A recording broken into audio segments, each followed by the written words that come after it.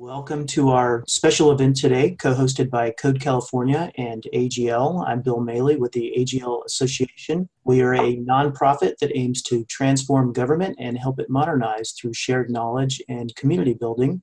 Today we have a special guest, Rebecca Woodbury, Digital Services Director for the City of San Rafael, California. Rebecca will talk about her efforts to help make her city an open organization.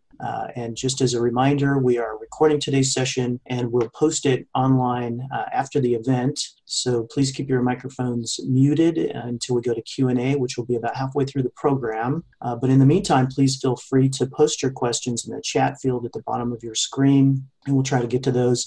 If you prefer to ask questions that way instead of unmuting yourself, that's fine as well. So we'll try to get to all the questions. Before we go to Rebecca, we have Angie Quirarte, Assistant Secretary for the California Government Operations Agency. Angie, thank you for being here. Thank you for having me and for helping coordinate this great event. We know you're really busy and can't stay the entire meeting, so we want to kick off the program with you and really just start by level setting on Code California. What is Code California? Certainly. So I work at the California Government Operations Agency. We help oversee procurement, technology, human resources, and a couple of other foundational components that make government work or not work, which we're working on fixing. And last year we worked with the Department of Technology to develop an open source policy. And as part of the policy launch, I've been working with AGL and other key partners in establishing an implementation plan and strategy that basically sums up in what is Code California. So Code California is an open collaboration between agencies, industry technology partners, civic technologists, and anyone in general that's interested in building open organizations by leveraging open source code and just generally building an open culture. If you go to go.code.ca.gov, you'll be able to find a summary of the policy. We have drafted an open source playbook that departments and entities at the state level or anyone in general can leverage to start sharing code. And then we've been working with the Department of Technology and some of our partners at the federal government on code.gov to revamp the existing code.ca.gov platform so that it makes it easier for government entities to start sharing their code. Generally, Code California is really just, it's more of a movement. It's a community of practitioners and people interested in collaborating. And so if any of you are doing any cool work, whether at the local governments or within your organization in general, that you think we could benefit from having a space like Code California and sharing those lessons learned for your projects, please let me know. I am looking to identify open source champions at different organizations. And I'm really planning on leveraging the Code California community to start actively working on projects that will benefit not just the state, but the public sector in general. And so we naturally gravitated to working with AGL because they've been key partners in our efforts. And so I'm glad to have you all join us today. This is the first online forum of what we hope to have on a regular basis to ensure that we are building that community, creating awareness, and building the best practices that will go into the ever-evolving playbook. So if you do have any questions about Code California itself or about the policy or what we're doing with the platform, please don't hesitate to reach out. I will share my personal information on the chat, and I look forward to hearing the great lessons that Rebecca will share with you all today. Thank you, Angie. Well, so you described this as a movement. It's something that started back from a policy that was issued in May, and even before that. I was wondering if you can talk a little bit about the movement. Where did this come from? Where did this start? What's the impetus? You know, why are people interested in doing this? I call this a movement because I believe it's a unique approach in how we're planning on implementing a policy. Typically, the state of California or government entities in general put out policies, and the implementation is always the hardest part. And so I wanted to approach Code California differently in the sense that I want to build accountability and collaboration outside of just the people that are supposed to be complying with this policy, right? I want to make sure that this is an effort that is carrot driven, not stick driven.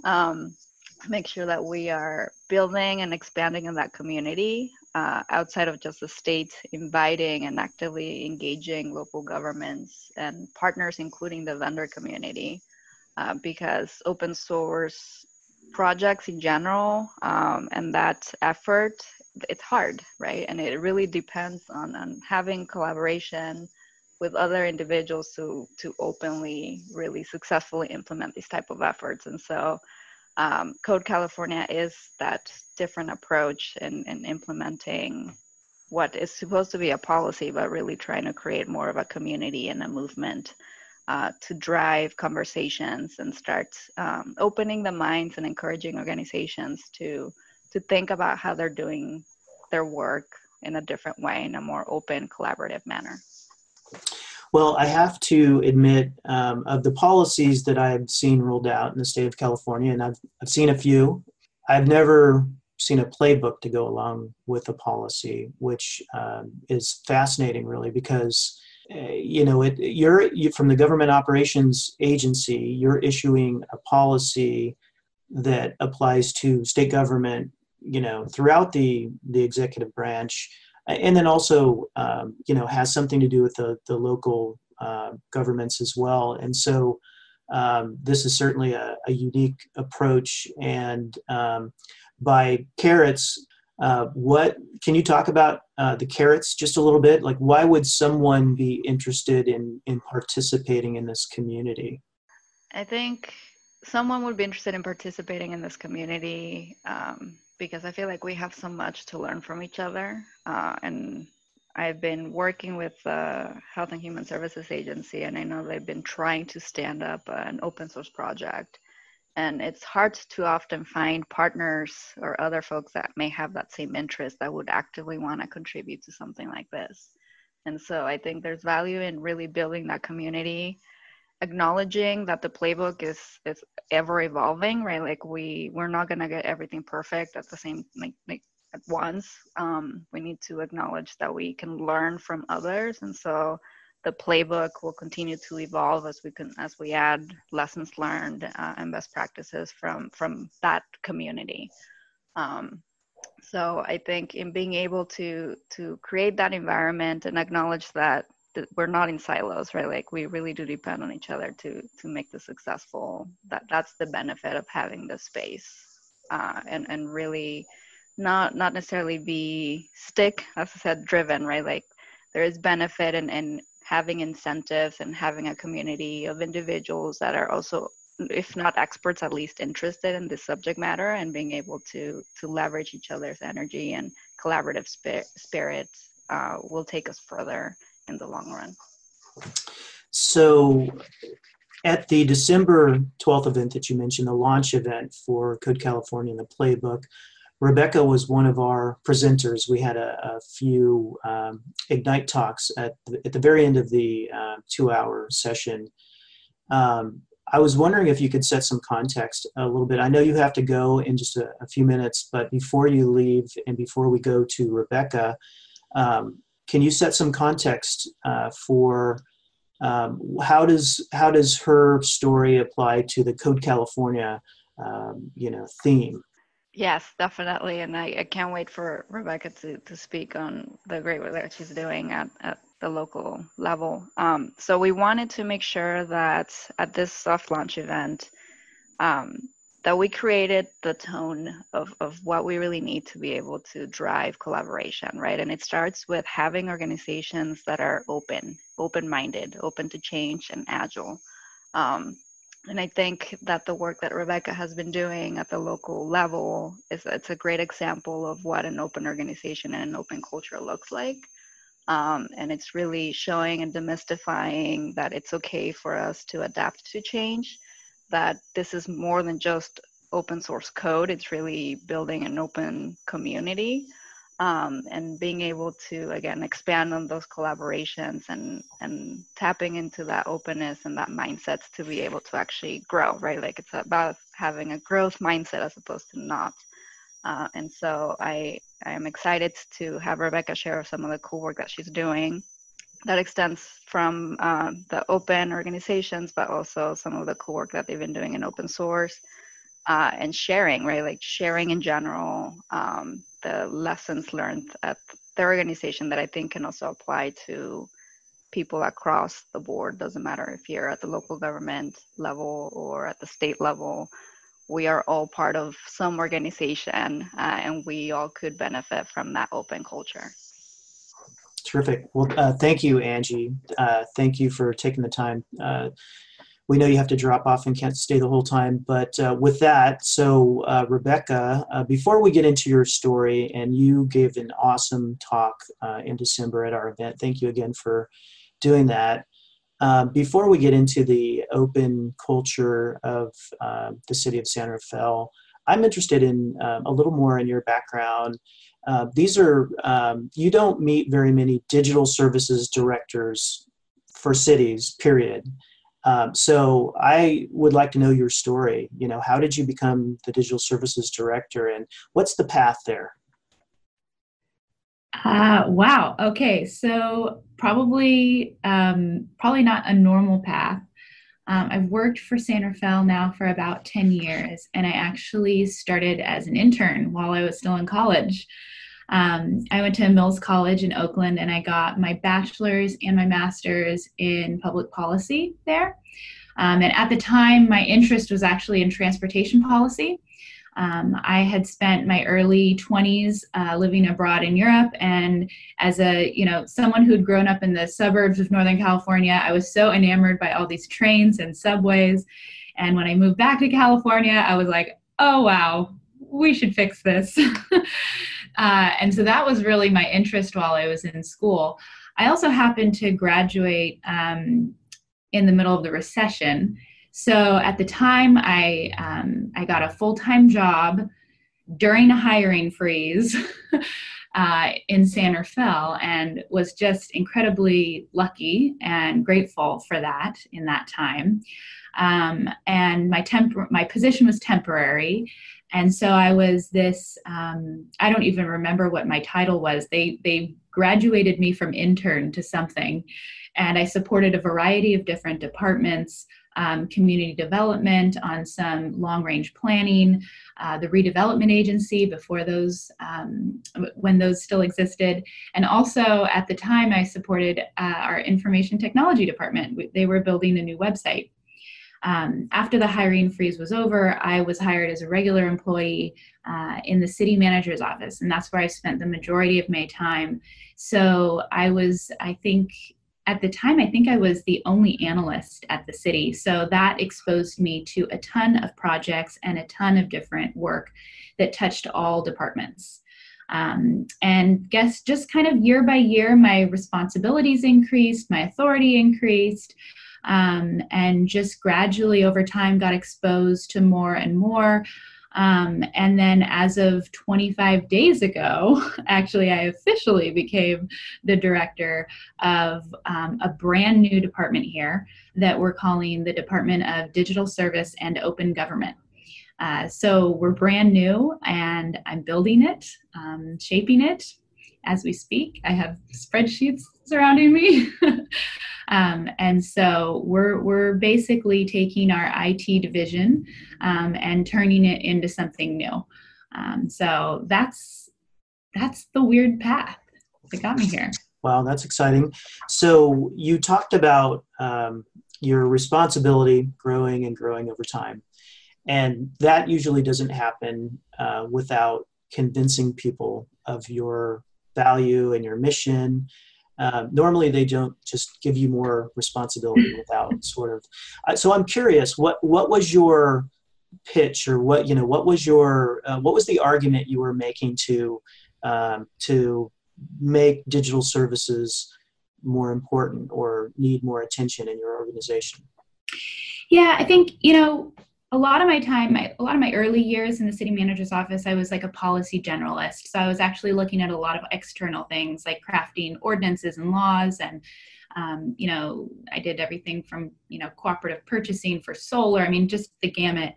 But over the last few years, I really started heavily focusing more internally on our organization and really the intersection between community and employee experience of government. And that I really just, the digital experience of both how the community experiences us and then likewise our own employees, I found really fascinating. Just more and more of what people want to do is online, and what that experience is like for people is just incredibly important. And that link to trust, so the trust that people have in government, is really, how people experience it leads to how much they're going to trust it. And so I was really fascinated by that. And I got to do a couple big projects. I got to revamp our city website for the second time, I guess, in my career. And also do some other digital related projects, revamp how we respond to questions and requests from the public. But really just, a lot of this was also led from the vision that our city manager and assistant city manager were setting around reimagining government in the 21st century. And, when they say that to our organization, they really mean it. They really want to reimagine how government is structured, what we do and what we don't do, and how we do it. And just how we function in the 21st century. And they're really committed to this work. And I wouldn't be doing this work without them. And so I think it's really how sorry, my phone is ringing. I think it's really what we've built together and how we've been thinking about how do we exist as an organization? Why do we exist as an organization in the 21st century? And that digital piece in our time is just so incredibly important. You can't escape that. And I think that, over the years, like you said, I've really grown and professionally matured here. I've had an incredible amount of mentors and a really, really supportive environment to do this work. And I think I've just always tried to push the status quo. Sometimes I've been prudent about questioning it, sometimes not so prudent. And I've made an incredible amount of mistakes, and I've learned from them, and I've learned how to learn from them and not beat myself up about them. But I also think that I've always, as I've grown and matured professionally, I think who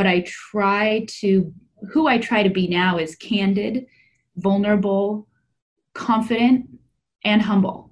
And I think it's those values that those traits that I value that also make me so attracted to this idea of an open organization, because that's what I think an open organization is as well.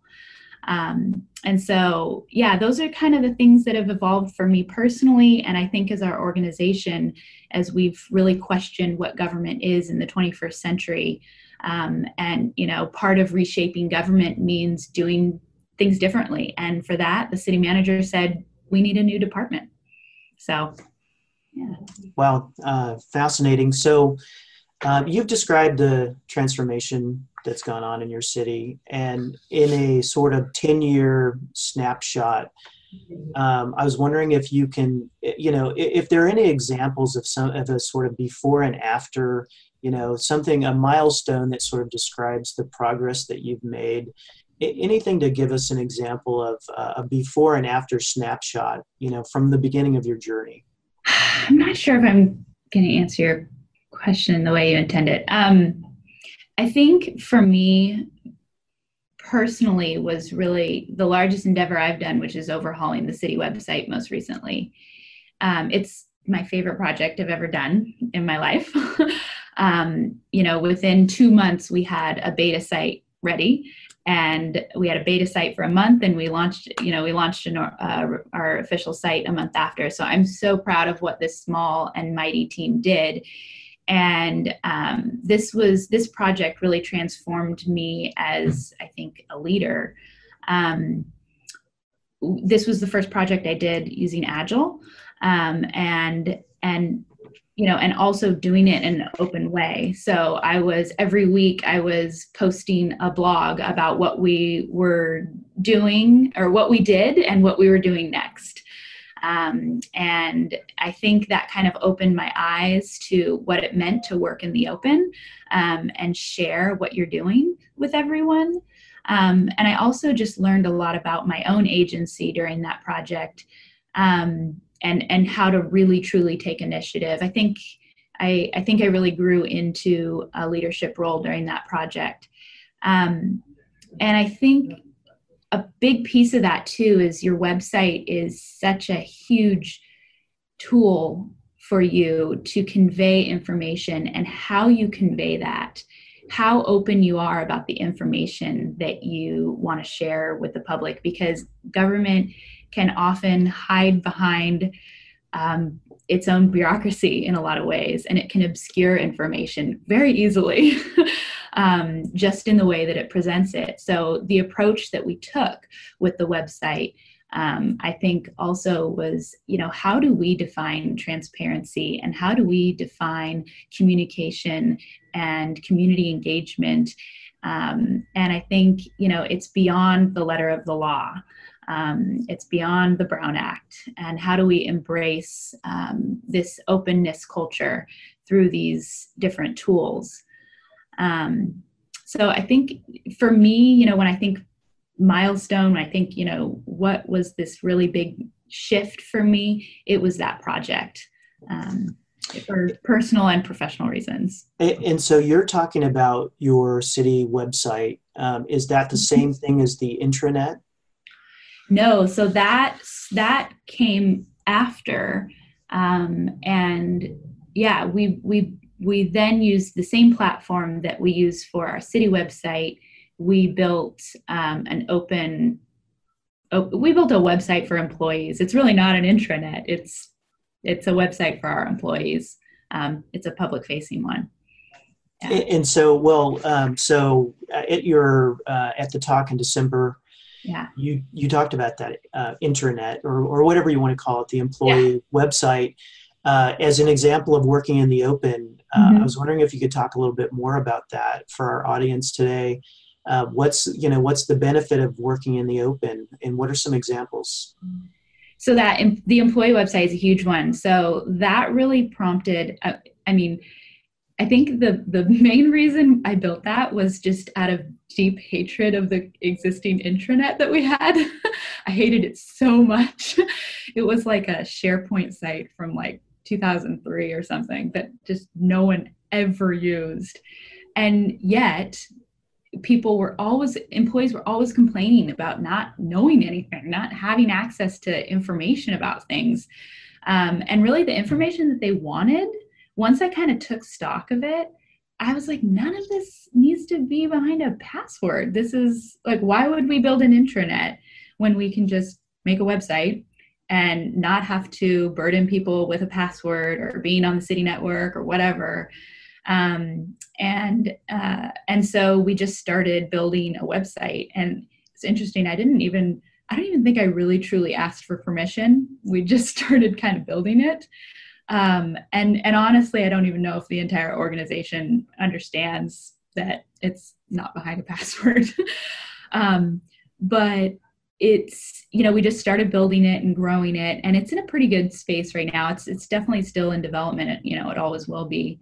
But, a lot of the things for me was I do not like to do my own work. Back when I was like more of a generalist doing policy work, I was constantly reaching out to other cities about how do you do this? What are your procedures? What's your policies around this? How do you do this stuff? And so for me, this is just my way of also like just giving back to the local government community. Like, here's all of our policies. Here's our guides for how we do public engagement. Here's our guides for how we write staff reports. Here's how we work. And just putting that out there for all local governments to see. So now all the networks that I'm involved in, I'm just constantly sending links to our employee website, and sharing how we do things.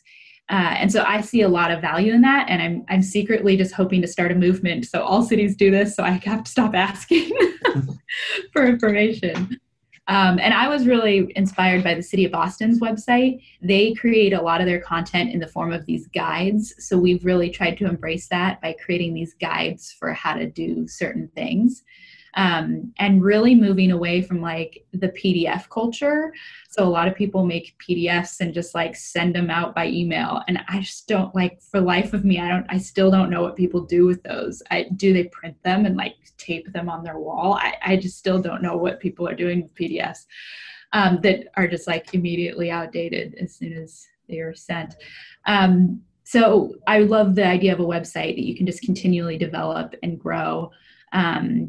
And I also think it's a really neat recruiting tool because, these days it's hard to attract talent. And as much as candidates are telling us how we should hire them, we're also selling ourselves as an organization. We're a small city. We got to convince people to come work for us. And this to me is a tool. This is them seeing our culture. This is them seeing how we work, who we are.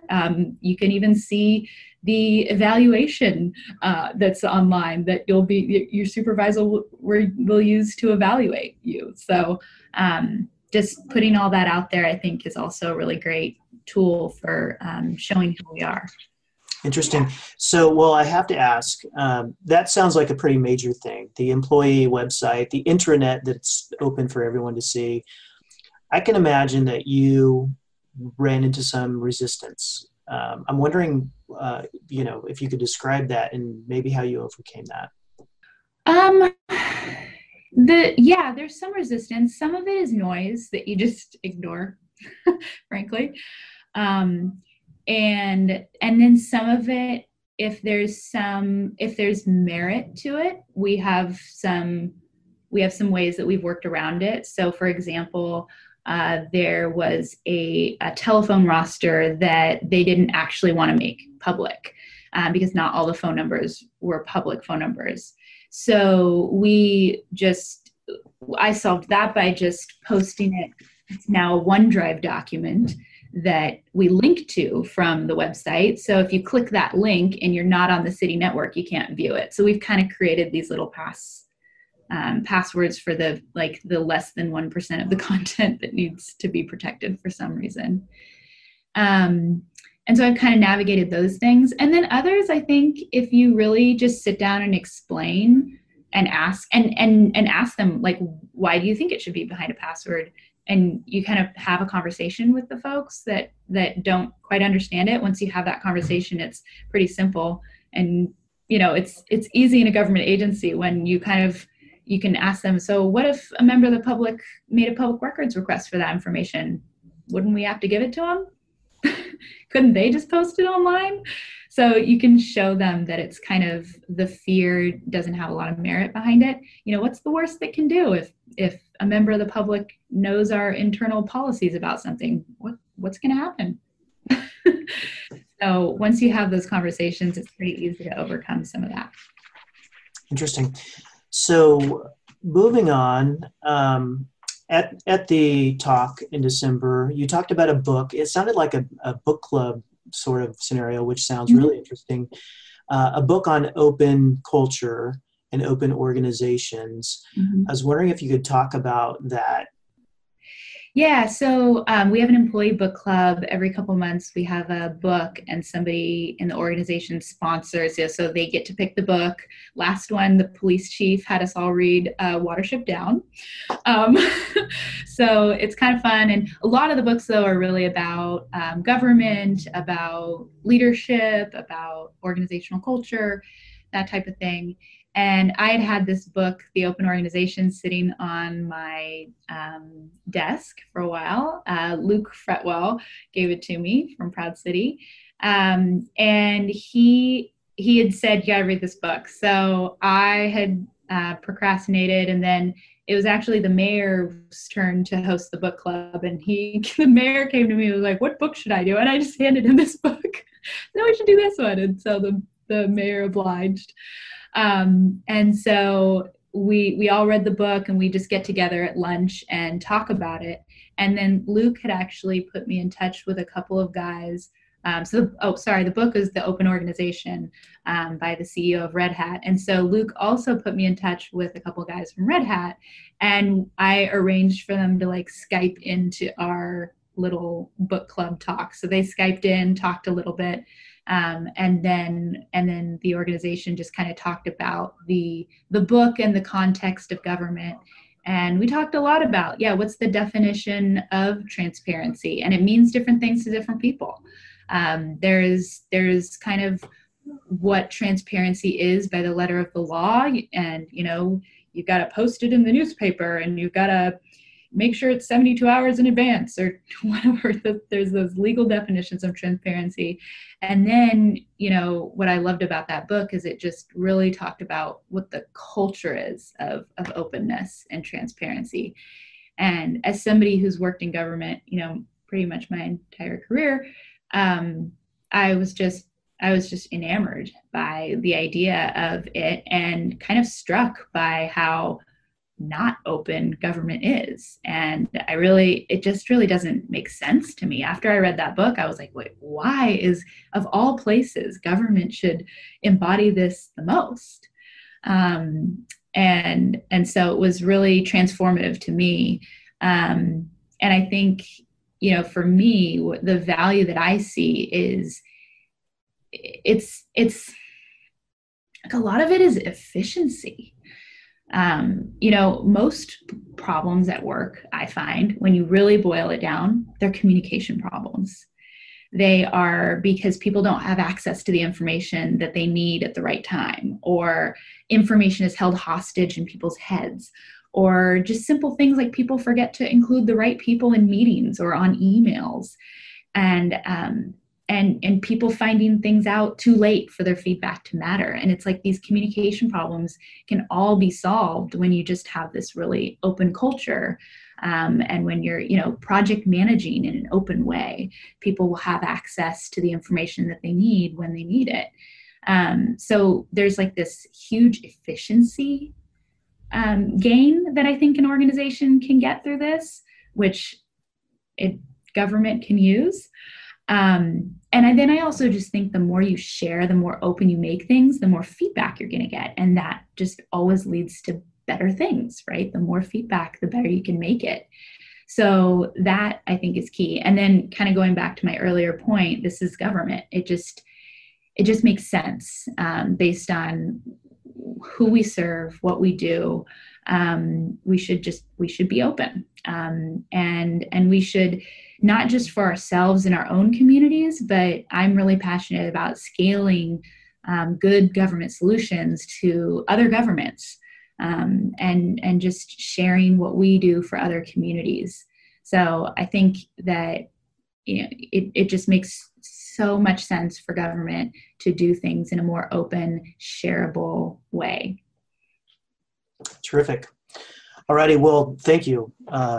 That is a lot to think about, and we are about 35 minutes after the hour, so I want to make sure we have time to go to our audience and let them have a chance to ask questions. So if anyone listening wants to unmute and just fire away, go ahead. We're going to come back and get to some of these questions online as well. So anyone have a question for Rebecca? Hi, Rebecca. I love the last thing you said about sharing solutions. Do you have some specific ideas or things you're working on to help share with other agencies, successes you've had, or even downright to project plans?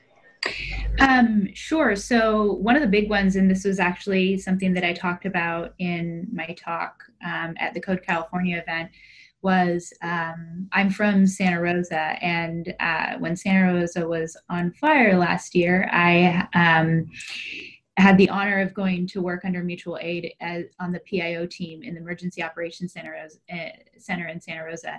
And one of the things that I did was I helped stand up a mobile-first website for the County of Sonoma and Santa Rosa to share and use to get information out to people on mobile devices. The County of Sonoma's website didn't work on mobile, and the Santa Rosa website was questionably worked on mobile. And so that was a huge thing that we built. It's still up today, SonomaCountyRecovers.org.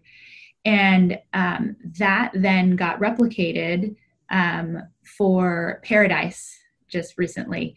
So Paradise was able to use the site that we built for Santa Rosa and Sonoma County and clone it and stand it up in a couple of days in Paradise.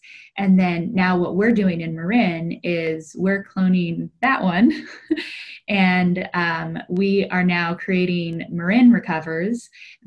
It's sunny, blue skies. There's no emergency now, but we now have a site that's mobile first and ready for any community in Marin, even though, it was largely built by a couple of us across a few agencies here, but any community in Marin is going to be able to use it when they need it. So if San Rafael does, we're, the largest city here, if we need to use it, it's ready for us. Likewise, if the little town of Bolinas needs to use it, they'll be able to also. So we're building something that can be shared by any city here, regardless of size. They'll have access to this site. All righty. We have a couple of questions through the chat. How do you get feedback from your citizens? Oh my gosh. Lots of different ways. It depends on the issue. It depends on the audience, the how we seek input always changes. And we're always trying new things.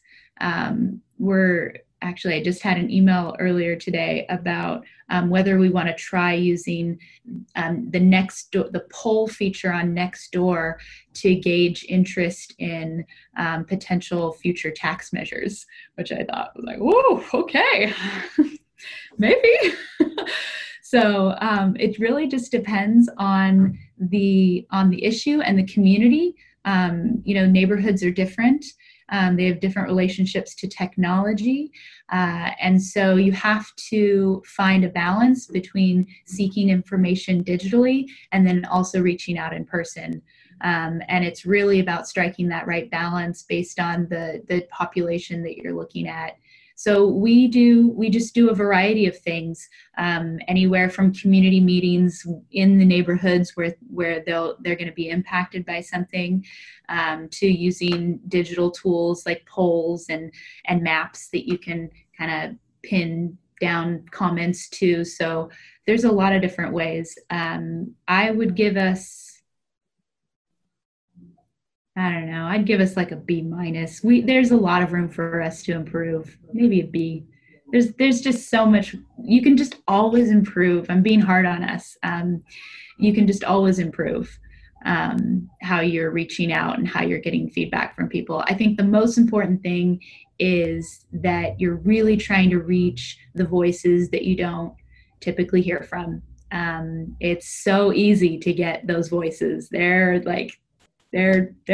They're at your city council meetings. They know how to navigate the process. They know how to talk directly to the mayor.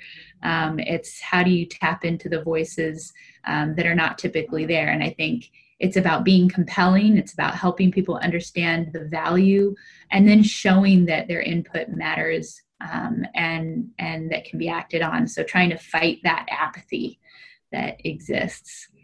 So. Alrighty, so next question.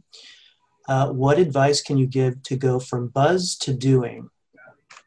Sorry, I got distracted because I thought of one more example to that previous question. Do you want to go ahead and give it, and I'll re-ask the question in just a second? Yeah, so back on that previous question, when we wanted to get feedback on our beta website, we actually took a bunch of Chromebooks down to a bar and bought people beer if they would try our website out. So we had random people in a bar downtown doing user tests for beer. That was one way to get random people to try something out. Wow, yeah. That's awesome. Okay, so I'll ask this question again. What advice can you give to go from buzz to doing. And I think that means from sort of like, there's a buzz about something and actually you're moved into action. I interpreted that question correctly. Oh my gosh. I don't know if so that really depends on the environment that you're in.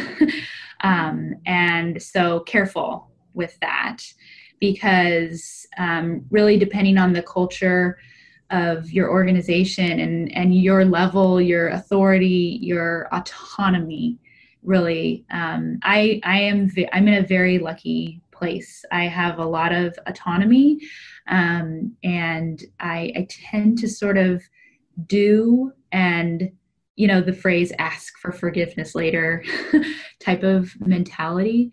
But you have to be really careful with that, and even with that, you have to exercise really good judgment. But I think you really have to show people stuff so that they can understand it. It's really hard to move past words. Like when you're describing what you want to do and you're trying to how do I tell these stories to be more compelling and get my point across? It's really hard unless you just show it. So actually going back to the example up in Santa Rosa, I spent my first day up there trying to tell them that we needed to build a new website that the county and the city could share and needed to be mobile first. And these exhausted public servants were just like, no, we don't have time to do that. We've got to just use the website that we have. We don't have time to build a new website. And so what I did was that night I was sleeping on my parents' couch and I just literally stayed up all night and built the site.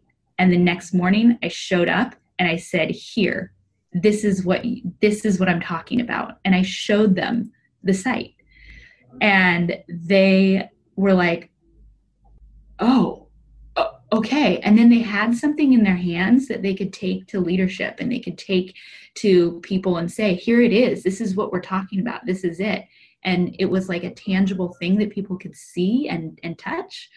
And I think that's really important. So that this idea of prototyping stuff so that people can experience something more, because, words and descriptions will only get you so far, especially when you are doing work that few people in your organization fully understand. So building those experiences, the website, again, getting a beta site up and running as soon as we could was really key to get the buy-in that we needed around having a new site. Great. Alrighty, so we're less than 15 minutes to the end of the hour, and I know we can't go all the way up until 1 o'clock, just to give us a little transition time to next meetings and things, but we have another question from an application developer asking about what open source tools you have been using. So at this point, our department is brand new, so we're building a culture of open right now. So the main one is the website is built on open source tools. So it's a WordPress site, and it's built using open source. But behind me, I have a bunch of Post-its that are our new department visions and values and obstacles and opportunities. And there's Post-its with the words open source all over them. So we're looking forward to building a culture of open source here. But right now, it's really just our website. All righty. Let's see. Well, I have one final question I like to ask. I'm looking here to see if there's anything else. Lots of comments about the beer, user testing. So let me ask one final question, and we're going to figure out a way to get your contact information, whatever you're willing to share, out, and any background materials out to our audience today, so that I believe we have email addresses for everyone, so we can distribute that and give them a chance to connect with you if you're available. And provide any additional information, because folks are interested in keeping this conversation going, and it's been really great. Here's my question. This is career advice for yourself 10 years ago, or someone in your position 10 years ago. what would you say? What advice would you give? Yeah. Gosh, a lot of my advice is like general, like just if you're like a human, say yes to opportunities that are outside of your comfort zone.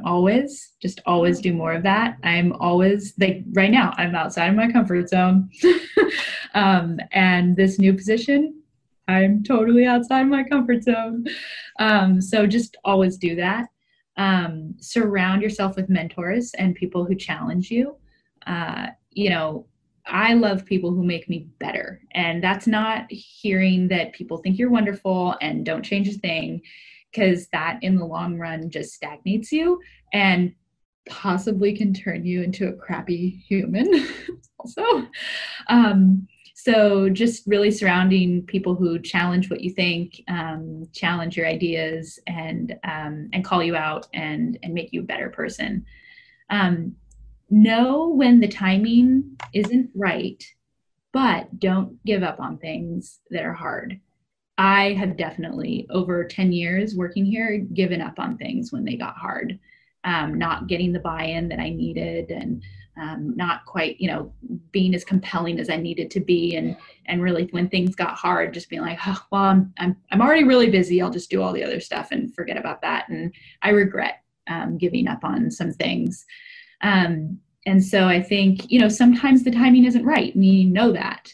But I think that just knowing not to give up, and that this work is really hard, and you have to surround yourself with people that are going to help you and support you, understand the value and importance and challenge to this work. And I think lastly, and I think this is incredibly important to the work of digital, is just always be empathizing. Suspend your judgment. Don't jump to conclusions. Don't make assumptions. There's always more to learn, and the world is so complex and people are so complex, and just learn to appreciate that about the world and do the hard work of listening and learning. So that would be my advice. Terrific. Thank you. Thank you so much. So I wanted to just open it up one last time. If anyone wants to unmute, we do have a couple more minutes for a final question. I think I saw something through the chat that asked about the tweet behind me. So, yes. So this is my favorite tweet of last year. It says, making government work well is a matter of social justice, because when government does not work, the pain felt is not equally distributed. It can be tempting to throw up one's hands. Please don't, many can't. So this is from Dave Guarino from Get Cal Fresh, Code for America. Yeah. Very cool. All righty, anyone else have questions for Rebecca? All righty. Well, Rebecca, thank you so much for your time today. My pleasure. It was really great talking with you. And I know there's a lot of people that are interested in following up with you. So we're going to distribute your contact information. This recording will be posted on the AGL website. That's agilegovleaders.org, where you can also sign up for our newsletter and apply to be a member of the AGL Association. So please check out our website. And Rebecca, once again, thank you so much for your time. Absolutely.